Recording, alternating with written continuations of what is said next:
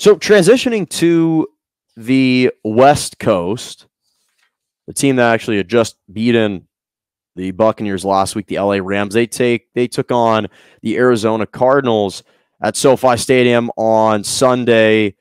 Actually, had some friends going to the game. I was about to go to the game. It didn't end up happening, but this was an extremely impressive performance by the Cardinals. Let me just say this: in our business, in media, and when we're hosting these different shows, we're all kind of prognosticators. And in this business, when you are a prognosticator, you're bound to make predictions here and there that aren't going to hit.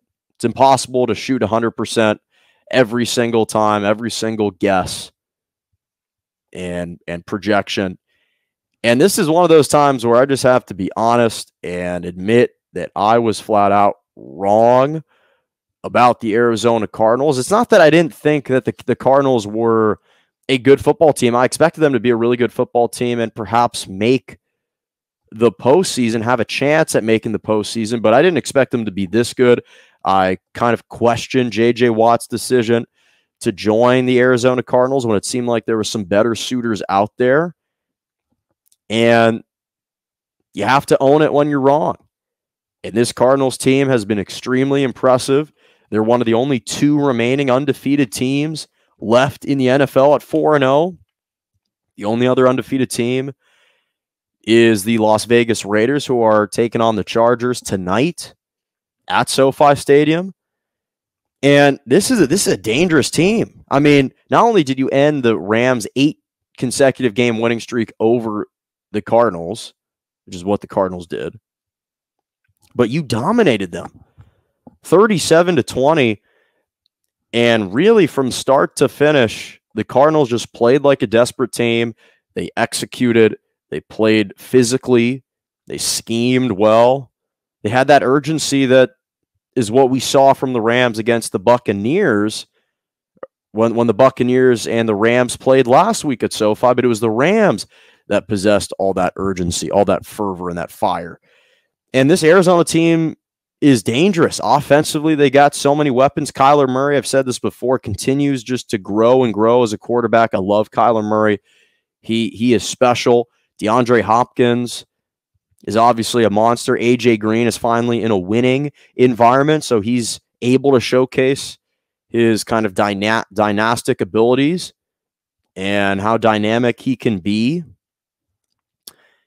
And now all of a sudden you got a guy in Chase Edmonds who can run for 120 yards. Well, if this Cardinals team has a consistent run game like that, well, now your offense is nearly unstoppable. And the thing about the Cardinals is when we really think about them, especially with Kyler Murray, is last year, this was a team that started off 5-2 with a healthy Kyler Murray.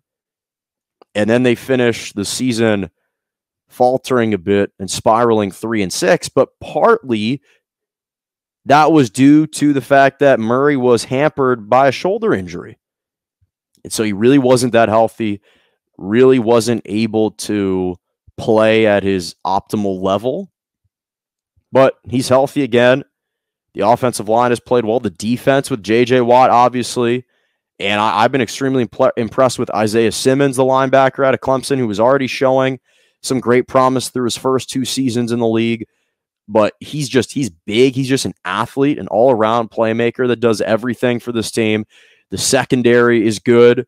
Budda Baker and Byron Murphy Jr., those two have been playing extremely well, especially to start this season.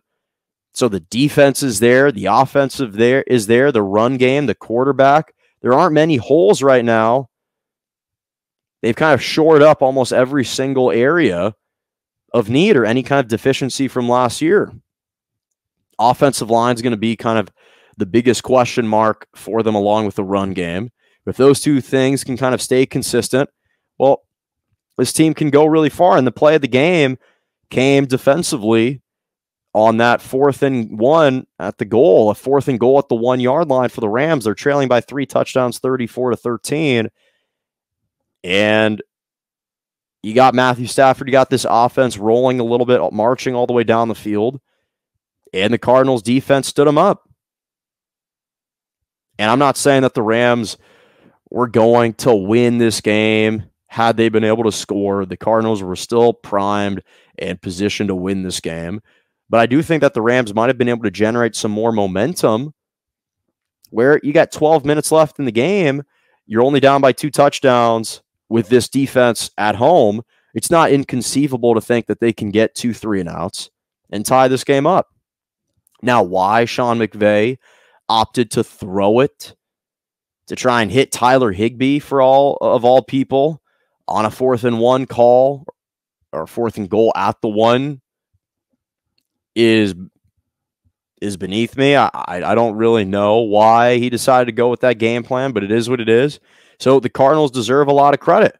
They played extremely well. Now, again, I'm not overly concerned about the Rams. You certainly have to give credit to the Cardinals for the way that they played and the fact that they kind of out-schemed and out-executed the Rams in this contest. There's no question about it. But I think partly for the Rams, it might have been a little bit of an emotional letdown given the emotional high that they just experienced winning against the Bucs last week. That was kind of their biggest game of the season. The biggest game played in LA in quite some time, especially at SoFi Stadium with all the stars and celebrities out. So I think it's kind of natural that they may have had a little bit of an emotional letdown, not to take anything away from the Cardinals who just flat out beat them. But I do think that it's certainly possible that the Rams just came out a little bit flat.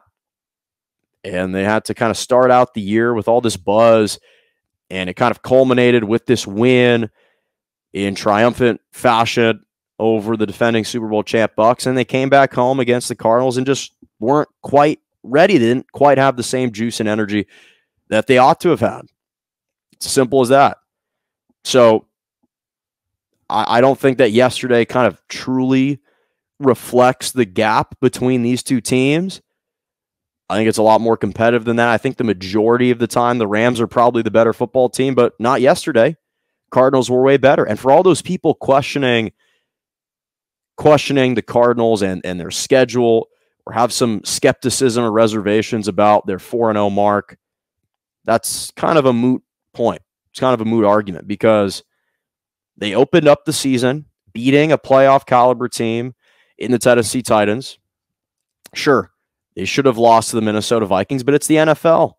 There's talent littered across the NFL. On any given Sunday, a team can lose in the NFL. Doesn't matter what your records are. Every team's got talent, and the Vikings have a lot of talent. So the Cardinals were kind of gifted one. They were fortunate that the Vikings missed an easy chip shot field goal. That happens in the NFL. It's about finding ways to win.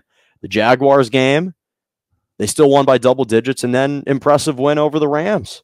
So, yes, they didn't always look great. It hasn't always been pretty. But not every win is going to be impressive. Yesterday's was for the Arizona Cardinals.